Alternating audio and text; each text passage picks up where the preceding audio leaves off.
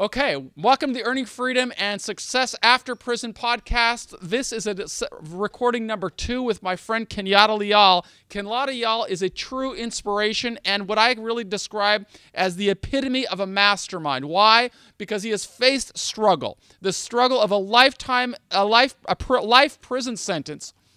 But instead of allowing that life prison sentence to derail his sense of dignity and meaning, he took the path of Nelson Mandela, Viktor Frankl, Alexander Solzhenitsyn, so many other people who have faced struggle but come back stronger than when they went in. In the first episode of this series, Kenyatta told us a little bit about how he had a mindset. He was inspired by a book. I think was it Ken Allen, Kenyatta?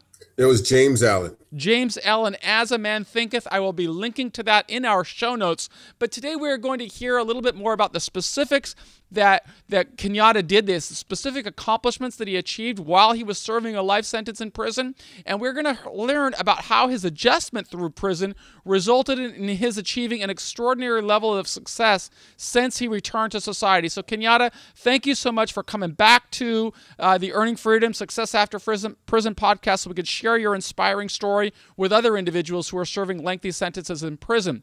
Now, in the last episode, you were telling us about how you started to reject the mindset of the penitentiary and separate yourself from people who were still engaged in the criminal lifestyle.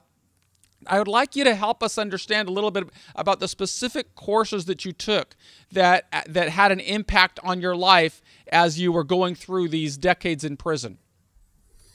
Well, thanks for having me back, first of all. And I think when we talk about specific programs, there's several that come to mind. And I think the first one that comes to mind is called Victim Offender Education Group. This program is run by the Insight Prison Project, based up in Marin County here in California. And the program was really instrumental in helping me understand how I went from a little kid who was hurt by his father being gone to an out of control adult that was running around committing robberies and getting caught with a firearm.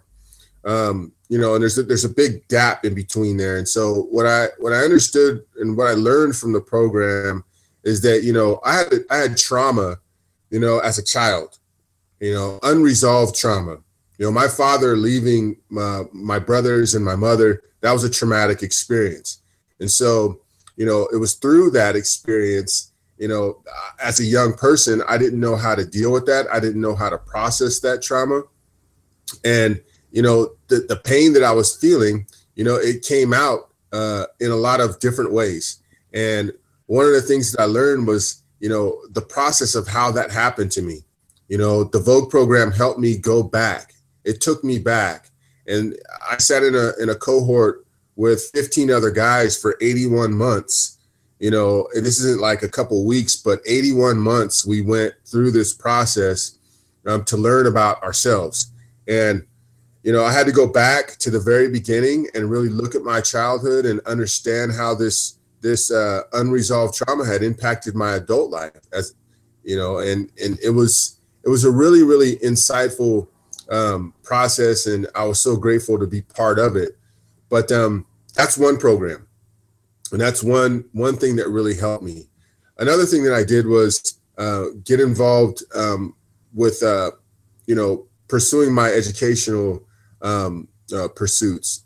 It was the Prison University Project, the PUP program at San Quentin that I got involved in.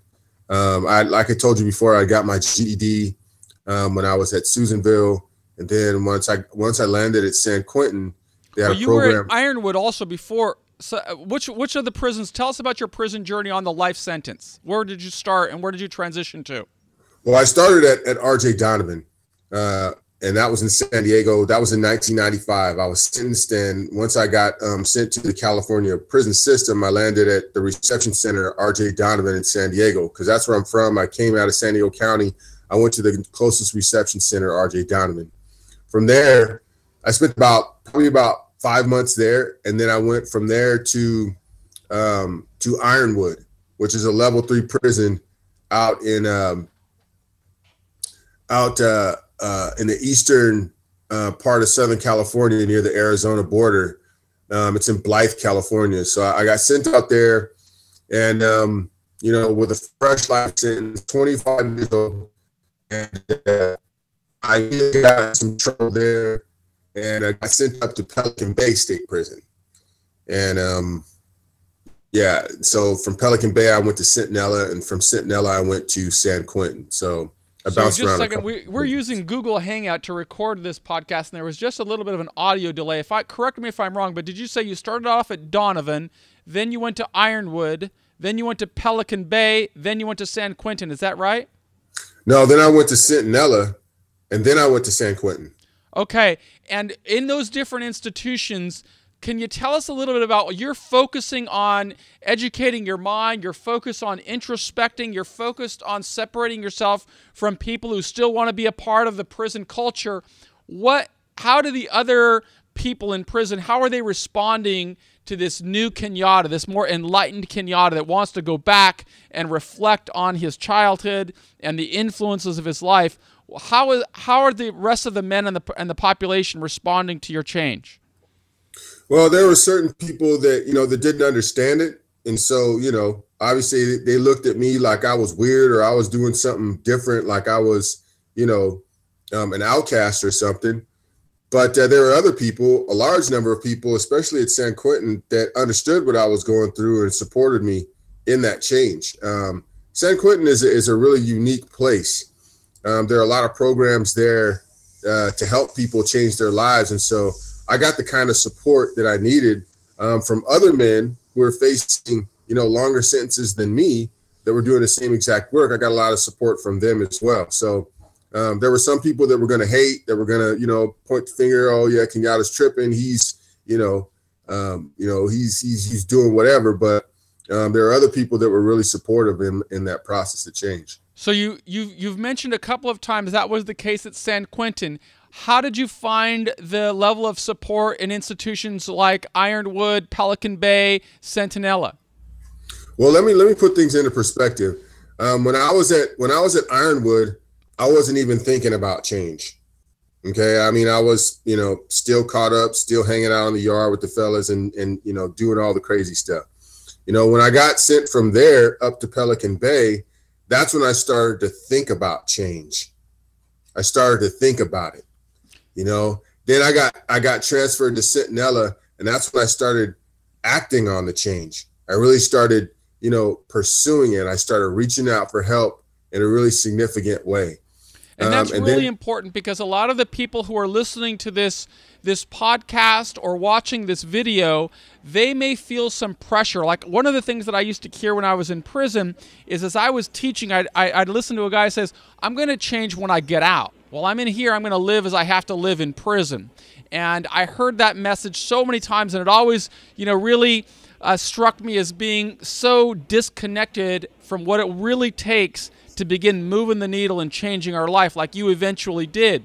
What advice or guidance might you offer to someone who is sitting in a prison someplace, listening to this story, who is feeling that he's not quite ready to change? Do you have some thoughts or some guidance on when an individual should begin making these changes on improving his mind and improving his outlook and attitude? Absolutely. Change isn't easy, but it's definitely necessary. And if you want to make a difference in your life, you have to start now. You can't wait till you get out. If you wait till you get out, it's too late. And so anybody that's going to try to use that formula, it's not going to work. Well, you had some enormous influences that came into your life as a consequence of the decisions of your adjustment. Once you separated yourself from the population, as far as the prison mindset, and started focusing on how Kenyatta is going to come back to society successfully, more people started to invest in you. And I know the story of Chris Redlitz, and I know you're going to talk with us about the impressive program called The Last Mile, and how that opened opportunities for you to come back to society with an extraordinary career waiting for you. Tell those in our audience how a prison adjustment relates directly to the opportunities that are going to open both while in prison and upon release. Yeah, well, like I said, I mean, once I went through the Inside Prison Project Vogue program, I got involved in the college program. Both of these things really opened up my mind and really helped me build confidence and self-efficacy in what I could do once I got out. Um, and by the time I met Chris and Beverly in 2010, I was already well on my way to making the necessary changes I needed to make in my life. When I met them, it was really unique because I always had this entrepreneurial spirit. I just used it in a negative way.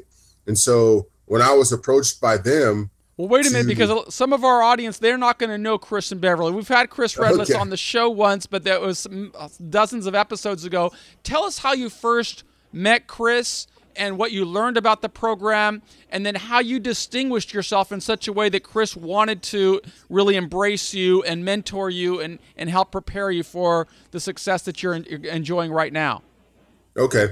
Well, in 2010, I just graduated from college, from the college program. And at that point, that was at the highest thing that you could do inside prison was to graduate from college.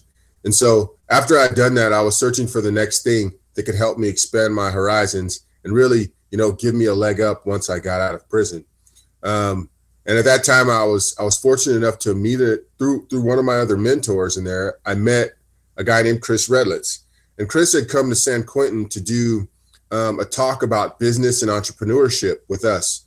And I guess once he got there, he was, just focused on doing about a half-hour talk and then just taking off. He thought I was just going to be in and out. But once he came in, he found a group of men that were really engaged, really focused, and really, really, really eager to learn about what he had to offer.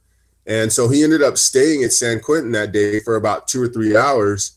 And, we were asking all kinds of really insightful questions. And, when he left the prison that day, he was really, really impressed about what he saw. And Chris at the time was running an accelerator on the outside called Kick Labs, a tech accelerator, where he was taking young startups and, investing in them and helping them grow.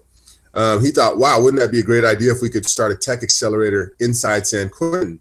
So he and his wife, Beverly, they came back to San Quentin and wanted to find a group of men that they could build the program around. And I was fortunate enough to be one of those people. And so when they contacted me about being part of the program, which they named The Last Mile, I was, all in, because like I said, I always had an entrepreneurial spirit. I just used it in the wrong way. I wanted to learn more about business and entrepreneurship because I knew that I wanted to go in that direction once I got out of prison. So I saw this as a great opportunity for me to learn the things that I really needed to learn about entrepreneurship and business. And so I connected with Chris and Beverly. We picked 5 other guys to start the program with us, and we built a curriculum that was really, really, really, really powerful. What made it powerful? Well, it taught us a lot of things about, first of all, about entrepreneurship. I mean, so many of us think we know what entrepreneurship is and what it's about. And instinctively we do, because there are a lot of, there are a lot of things that we did in the street that are parallels to what, real entrepreneurs do with legitimate businesses. There's hustle involved. There's determination involved. There's grit. There's grinding it out. You know what I mean? And it's that kind of stuff that really helps you in the real business world. And so I walked into it with some of those tools in place already. What Chris and Beverly did is taught me how to harness that hustle and transform it in a way that was going to be positive. And so the program consists of 3 pieces. And the first piece is really getting us involved in social media. So The Last Mile allowed us to write tweets and get on Twitter, write blog posts so that our voices could be heard. And so that we could be really transparent with the outside world so they could learn more about us and as people, not just convicts or prisoners or inmates, but as Kenyatta. They could learn about who I am, what I've been through in my life, and more importantly, what I'm going to do right now, what I wanted to do once I got out. And so they're able to see the progress that we're making inside, and that was really, really powerful. The second piece was figuring out what we're passionate about and taking that passion to solve a problem in the form of a business. And so they taught each and every one of us to to narrow down exactly what we're passionate about, take that passion and figure out a problem that we could solve with that passion in the form of a business. And so we came up with these business ideas, and then developed formal business plans, and then learned how to pitch the ideas in a 5-minute presentation that we did as the culmination of our program at our demo day. And then the third piece is, once you get out, if you graduate from the program, once you get out, they'll find you an internship at a tech company. And so I went through the program, and in 2012, I graduated from the Last Mile. My demo day was in May of 2012. And it was through that process that I met a guy named Duncan Logan, who's the founder and CEO of a company called RocketSpace. And Duncan is a good friend of Chris's. Chris brought Duncan in to be a mentor for myself and the other men of the program, and help us with our business plans, share with us his insights about business and entrepreneurship, the things he was going through and had gone through and that he had seen, in his years in business. And he was really, really impactful for us. After my demo day, Duncan offered me an internship at RocketSpace. And at the time, I was serving a life sentence. Can you imagine sitting in a prison with a life sentence and having a business person, a successful business person, come into the prison to offer you a job? That's basically what he did for me. And so a year later, Prop 36 was passed. Well, before you get into getting out of prison, let's just crystallize what happened here, because a lot of people in our audience might say you were lucky. You met Chris Redlitz and you met Beverly, and Chris Redlitz is a very successful business guy, and then you meet Duncan Logan, a CEO of a company, and just things fell into place for you. I want to put into perspective here for our audience. Now, Kenyatta didn't just meet Chris Redlitz and Duncan Logan. In fact, he said that happened in 2010. I want to ask you to just give us a quick reminder, Kenyatta, when did you go into prison on this sentence? I went in 1994. 1994. And he said that he served the first 5 years just kind of floating along in prison. And then it was after those 5 years that he started to work on himself. So he started working on himself in 1998, 1999. You had 10, 11 years to really develop your mind, your attitude. He had done a lot of introspection. He'd gone back and done a lot of work on himself and figured out what were the influences that led him into criminal behavior, what were the influences that led him to choose the types of friends that he had. And then he went forward and achieved some formal education, earning a college degree, which he described as the highest level of credential an individual could get in prison.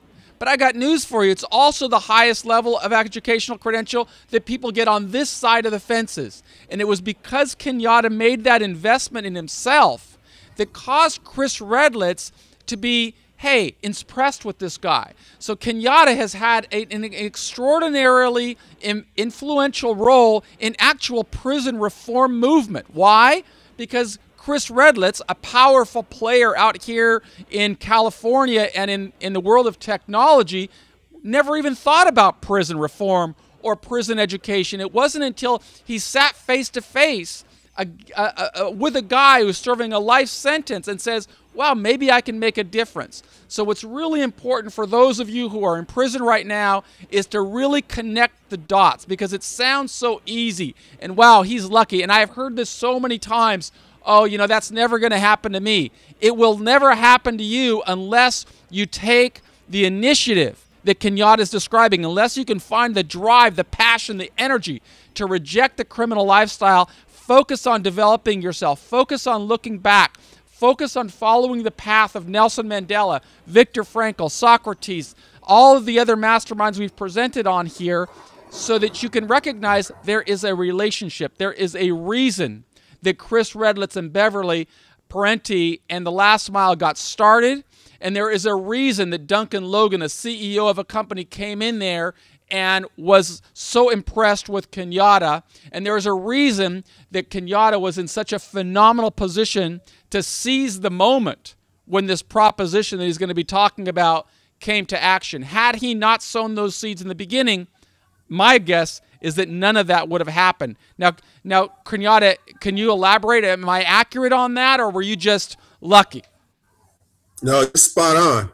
You are spot on with what you just said. And you know, it's funny because people always say, or I've heard it a number of times, you know, Kenyatta, you're an exception. You got lucky. Well, let me tell you, I wasn't no exception, and I wasn't lucky 25 years ago when I was sitting in the courtroom and the judge gave me a life sentence. You know, so if I wasn't an exception then, I can't, you know, there's no way that I could be an exception now. The bottom line is with hard work and a positive attitude and some focus, you can achieve just about anything in life, you know, and I didn't read this on, you know, in People magazine, and I didn't see it on Oprah Winfrey. Man, I'm living proof. And if I can do it, anybody can do it. You guys that are sitting there listening to this, you men and women out there that are working hard to change your life, believe it. You know, I've walked those yards, I've ate those top ramen soups and all that kind of stuff. And I'm just like you. You know, the difference between somebody who's successful and who's not so successful is simple. It's the choices that we make. And if you make a choice to invest in your life right now and you commit to moving forward and doing the right thing, I guarantee you that good things are going to happen. And you don't know when it's going to happen. I mean, when Kenyatta started, when he decided to put down a knife and pick up a book, he had no idea how long he was going to serve, how long it would be before he would get a college degree, how long it would be before he would meet an influential person like Chris Redlitz. But the point is, the salient point is that he worked really hard for many, many years before that opportunity opened. He worked hard to position himself, and then when the law changed, he was at the top of the list. Tell us about how that law changed. We've got about 8 more minutes, and I'd love for you to tell us how the law changed, how many more people came into your life advocating on your behalf, and how a judge who once thought that you should never get out of prison opened the door and allowed you to come back. Could you share with us that experience, Kenyatta? Yeah, so in 2012, Prop 36, which was a measure that was written by the Three Strikes Project at Stanford. They wrote it. They partnered with a number of different law enforcement agencies, and they got it on the 2012 ballot, and it passed. And basically what it did was amend the Three Strikes law so that it takes a violent or serious felony to be struck out. And I was incarcerated on a non-violent, non-serious felony. And so I was eligible to be resentenced. I was introduced to the Stanford Three Strikes Project people who actually took on my case. Chris and Beverly played a role in helping me get their representation. Did you get Mike Romano? Mike Romano, yes. Mike Romano, Emily Galvin, they all got on board with my case, and they helped present my case to the judge who sentenced me to 25 to life. And, you know, at the time, you know, there was no guarantee that just because the law passed and you fit the description of getting relief, you still have to apply for relief. And you have to prove to the judge that you're not going to be a danger to society. And here was the thing for me, is that all of the work that I had done in prison, every single certificate that I had gotten, every single chrono that I had gotten, you know, all of this stuff was presented to the judge, and the judge looked at it in its totality. And you know what he said? He said, you know, 25 years ago, or, you know, back when I sentenced you, I believe that you deserve 25 to life. But looking at everything that you've done, I believe that you deserve another chance. And so it was based on that work that I had done that he felt that I was prepared to be successful once I got out. And it was through that work and this representation that I was given a second chance by the judge. And, you know, about 2 weeks after I got out, I started working at RocketSpace as an intern. Tell us about RocketSpace, first of all, because I want to make clear here that Kenyatta didn't go to a job that had no future. And every job has a future, because every job is an opportunity to prove yourself in advance. But because of the adjustment that Kenyatta made while he was incarcerated, you're sitting here listening to him. And in you're listening to Kenyatta, you're listening to a man who is extremely articulate, who is confident, who can bring value into any environment. And I can tell you, because when I was teaching at San Francisco State, Kenyatta would come into my room and he would have the students mesmerized for a 3-hour class. Because of the preparations he made in prison, he can bring value into any environment. You can hear it in his voice. You don't have to take my word for it. You can hear it in his voice. But RocketSpace is not the type of entry-level job that awaits most guys who go through struggle. He positioned himself for real success. What is RocketSpace, Kenyatta? RocketSpace is a technology campus for tech startups. Basically, we're like a hotel for tech startups. Startups move in, and we take care of all their needs so that they can focus on building their company. And when I came to RocketSpace, I didn't come with some computer science degree and, a whole bunch of, experience in business. What I did come with was a really strong work ethic and a determination and will to do whatever it took to add value to the company. And so before I even got there, in my mind was already made up that I was going to do whatever it took. If I had to dump trash and make coffee every single day and scrape gum off the floor, I was going to be the best trash dumping, coffee making, gum scraping person that there ever was. And I was going to come in early. I was going to leave late. I was going to work weekends. I was going to do whatever it took. And that's exactly what I did. I came in and I did that. I started as an intern. And within 2 years' time, I've been able to work my way up into a management position. And now I'm in a position where I can hire people. And I've hired 2 formerly incarcerated people who are last mile graduates also. And so, it's been an awesome experience. And right now I'm living the dream. And I can guarantee you that if you guys that are listening to this focus and commit yourself to the process, remember, believe in the process, that these things can happen for you as well. That is just such an inspiring story, but I can guarantee you one thing. Kenyatta may have come from the prison compound, but he is not going to be some guy who is deluded by happy talk about some guy who just says, give me a job. He said he's hired 2 people, and I suspect that those 2 people have prepared themselves as well as Kenyatta. He is the type of guy that will see through the BS that comes out of prison so easily. He's looking for a guy like, if you're interested in success, if you're interested in walking it, that's the way that he makes it work. Are the 2 guys that you hired, Kenyatta, what type of background do they have? Both of the guys that I hired, Floyd Hall and Caleb Hunter, are graduates of the Last Mile. They had committed different crimes and wound up in prison too, but they found themselves on the same path of transformation, and they did the work, and they found themselves in a position where they could be in the Last Mile program. And it was through their hard work and dedication that they wound up at RocketSpace as well. And so both of those guys are doing great. Both of them Floyd is in school working to get his real estate license. Caleb actually has moved on to work with IBM and their innovation center there. And so both of those guys are doing great. Not just those guys, but other members of the Last Mile. Every single one of us are doing well out here now.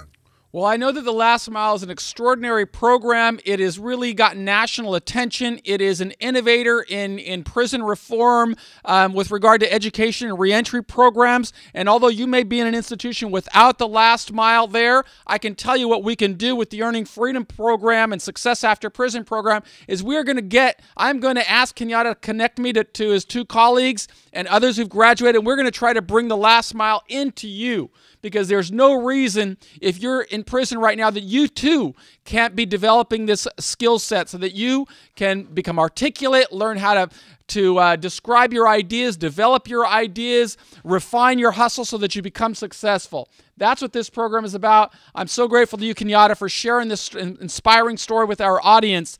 As we come to the close, do you have any final words that you might want to share with people who are still in the struggle? Uh-oh, looks like we've lost audio here with Kenyatta. All right, that's the problem with technology. We'll be back again with other inspiring guests. I am Michael Santos with Earning Freedom and Success After Prison, and I look forward to sharing another inspiring story tomorrow. Thanks so much.